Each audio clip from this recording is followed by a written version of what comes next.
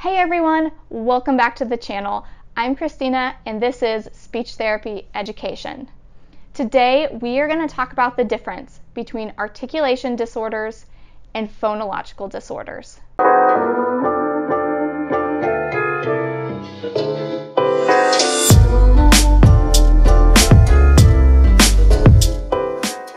They are both classified as speech sound disorders.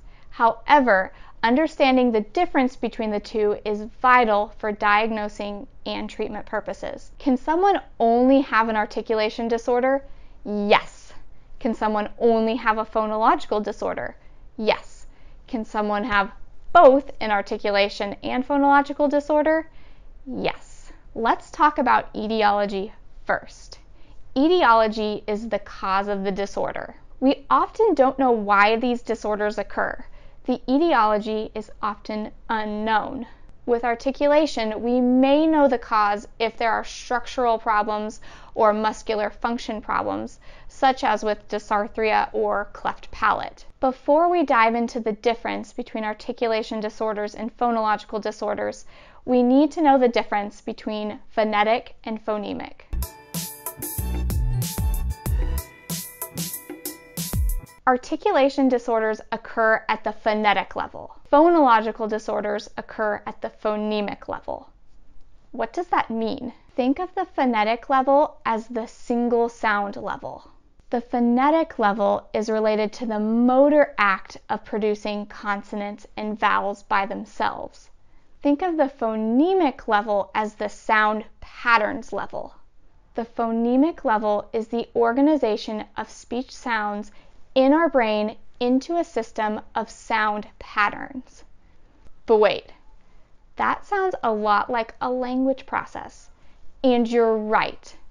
The phonemic level is often referred to as the linguistic level or the cognitive level.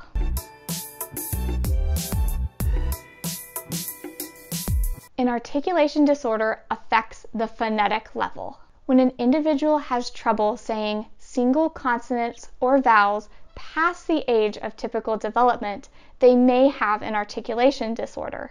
This is an issue with the motor production of speech sounds. Articulation disorders are classified into 4 categories.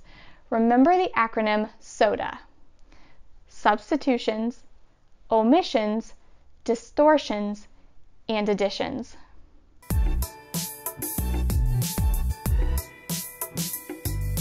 A phonological disorder is a language-based disorder that affects the phonemic level.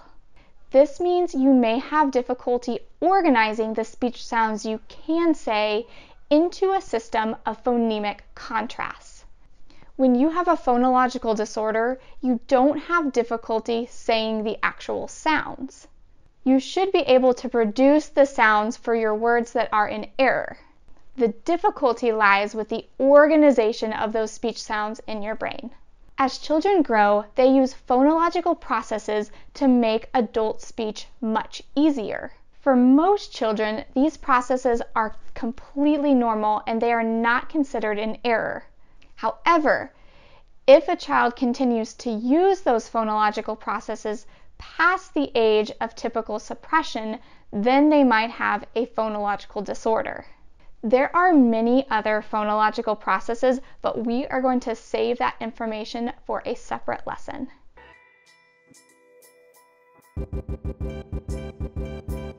In summary, articulation disorders are phonetic level difficulties. Phonological disorders are phonemic or linguistic cognitive-based difficulties of the speech sound system.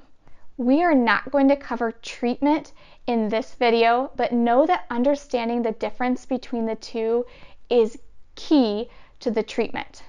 Articulation disorders might require a more motor-based treatment approach, while phonological disorders may require a more language-based treatment approach.